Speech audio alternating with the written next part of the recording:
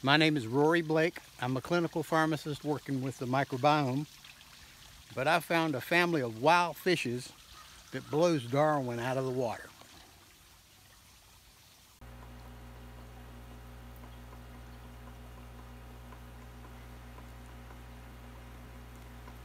All the fish in this tank are siblings, and they're all the same age. They began life as standard offspring of Chericodon audax parents in December of 2019. They're genetically identical, except that some of them started life with a substitute microbiome. These live-bearing fish are of the family Goodeids. Goodeids are very adaptable and live in small springs, streams, and even roadside ditches.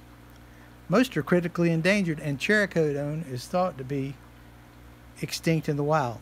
It's hard to process the long odds against the survival of these small fish.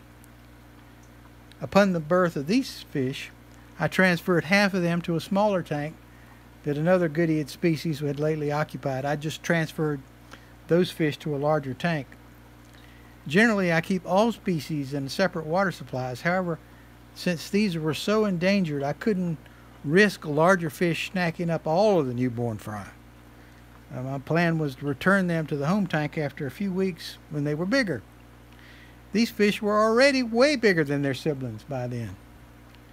Goodeids are known for their ability to adapt differently to different conditions, even those just a few hundred yards away.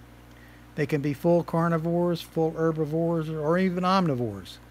Specialized feeding characteristics such as a wide mouth or a narrow mouth have been known to come from the same mother. These fish, though, these bigger ones, are a completely new species.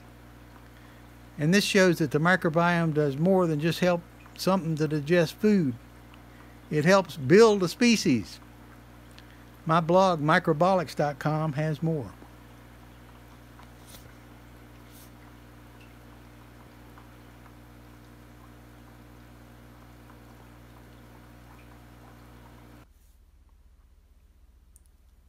In conclusion, Darwin is wrong because it would take too long. There's no way that an organism can fit into a new niche using Darwin's principles. The microbiome is completely unappreciated. Bacteria working together make proteins and peptides and precursors and chemical intermediates for molecules that the body uses to make itself into a new species. Evolution comes from within. Thank you.